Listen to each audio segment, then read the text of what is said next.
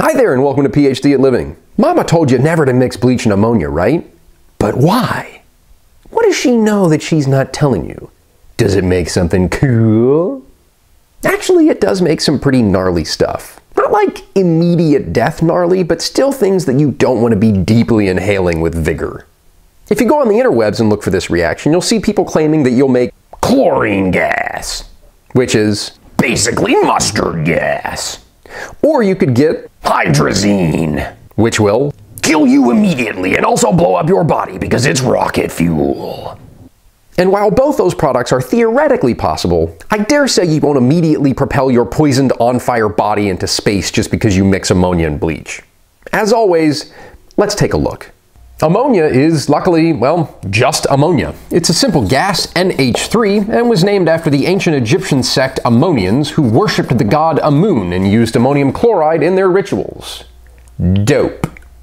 Incidentally, ammonia is probably in my top 5 least favorite chemical smells. I occasionally have to be around it at work, and those are never fun days for me. In high school, on the first day of honors chemistry, my teacher passed around a bottle of ammonium hydroxide, basically just ammonia in water. Now, with good lab practice, everyone was wafting the solution just to get a little whiff of it, but my buddy Zach decided he was going to take a hit right to the head and went He coughed for about 5 minutes straight or so, and his nose was beet red for an hour, so let that be a lesson to you. Bleach, on the other hand, is almost always an aqueous solution of sodium hypochlorite, NaClO or NaOCl, doesn't matter. It's the sodium salt of hypochlorous acid, HOCl. For completeness, most bleaches have just a little splash of sodium hydroxide in there to prevent the hypochlorite from decomposing so quickly, but from this point going forward, we're just going to ignore that. The single most likely product from the reaction of ammonia and bleach is almost certainly monochloramine. Let's take a look at that. First, the hypochlorite, ClO-, protonates to become hypochlorous acid, HOCl. Hypochlorous acid is a weak acid with a pKa of 7.53. So weak, in fact, that pKa is on the wrong side of 7 for an acid. Anyway, the hypochlorous acid does a nucleophilic substitution with the ammonia to create that monochloramine. This reaction happens best at a pH of around 8 or so, which makes sense with that 7.5 pKa of the hypochlorous acid. Let's look at the actual mechanism. Thankfully, this mechanism is easy enough that even I can do it. First, let's look at the difference in electronegativities on the oxygen and the chlorine in our hypochlorous acid.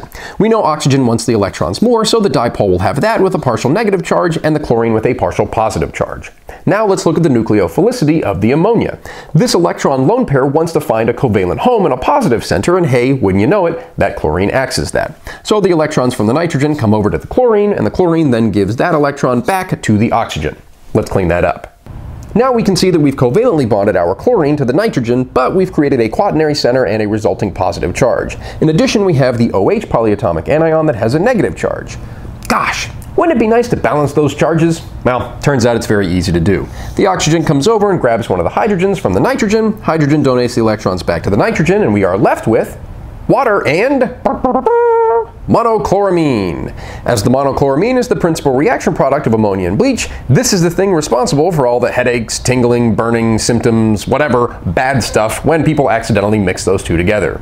We've just seen that the reaction between hypochlorous acid and ammonia happens best around a pH of 8. But what happens if we get too high or too low? Well, if our pH goes too high, let's say around 12 or so, we'll get too much deprotonation of that hypochlorous acid, and it won't be able to react with anything.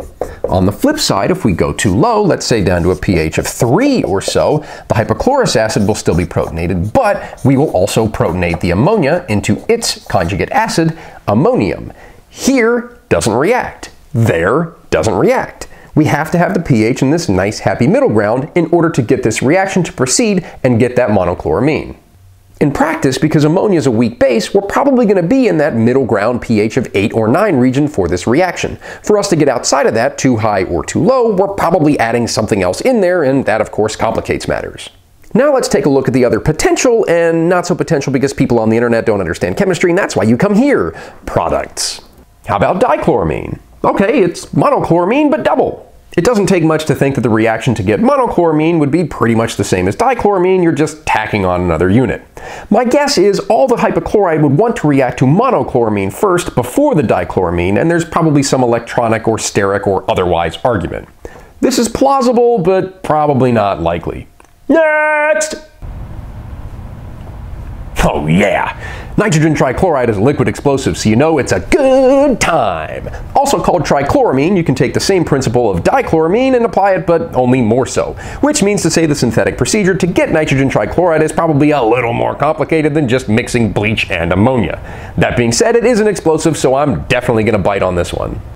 You ever seen nitrogen triiodide, the purple explosive you can set off with a feather? Yeah, this is its little brother.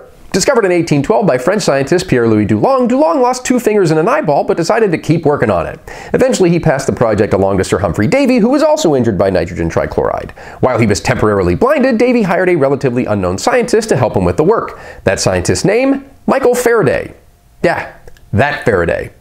Little known fact, Faraday discovered benzene. None of this has anything to do with bleach or ammonia whatsoever, but it's my channel and I found it interesting. Thank you. Next! What about chlorine gas? We can see the hypochlorous acid, which we know we get from the sodium hypochlorite bleach, can decompose into diatomic chlorine. And while chlorine gas is definitely not great for you to be breathing, this reaction probably isn't going to happen, and here's why. It needs acid to happen. Looking back at our example, we have bleach and ammonia. Ammonia's a base. We're probably going to scavenge any of these protons with the ammonia that we have, and that drives the reaction back to the left. Therefore, your chlorine isn't going to form. Much more likely, your hypochlorous acid is going to react with the ammonia and create monochloramine. Next! Hydrochloric acid. This one's probably my favorite. I found a source online that said you could take the hypochlorous acid and decompose it into an HCl and a single oxygen. No.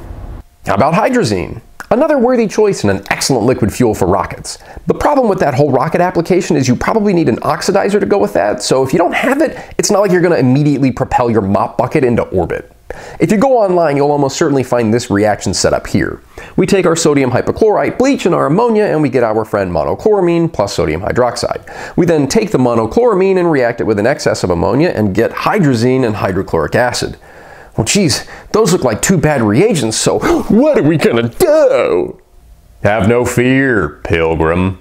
Turns out our friends the internet chemists just pulled the Olin-Roschig synthesis of hydrazine and only took the molecules. What they forgot were 2 big reaction conditions that we didn't look at here. The first is heat, talking like 130 C, and the second is increased pressure. So, unless you accidentally mix your bleach and your ammonia in your pressure cooker and accidentally close the lid and accidentally pressurize it and accidentally heat it on high heat for a while, you're probably not going to get hydrazine.